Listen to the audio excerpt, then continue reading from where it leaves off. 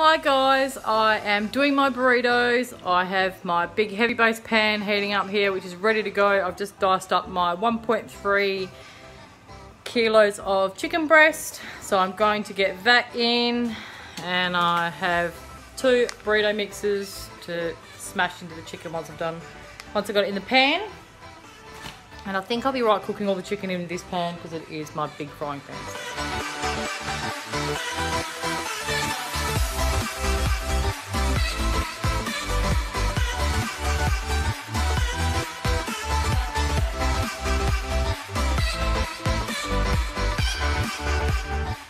Okay, so my chicken breast is all cooked and it's all beautiful. I'll just turn it off, and it's good because I let like some of the flavours off there comes back up there. And this is my beautiful turmeric rice that I cooked.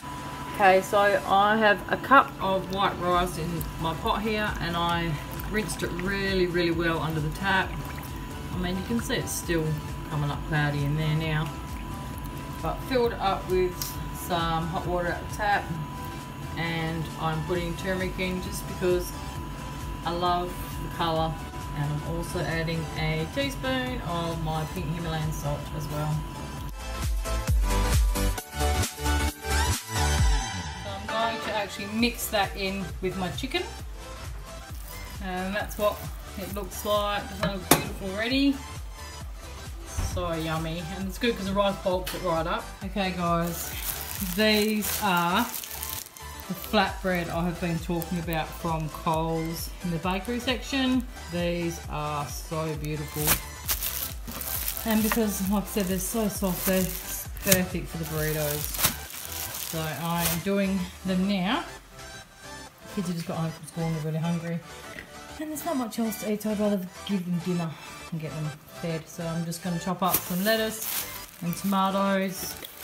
Got the sour cream ready, and I'm just going to get the salsa out as well.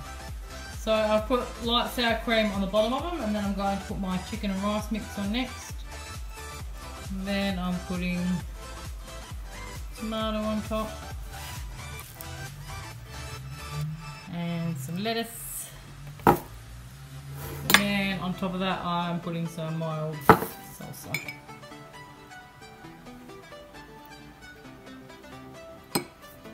And that is what my burritos look like. I just wrap them up like that. I don't like doing them any other way because they just sort of fall apart.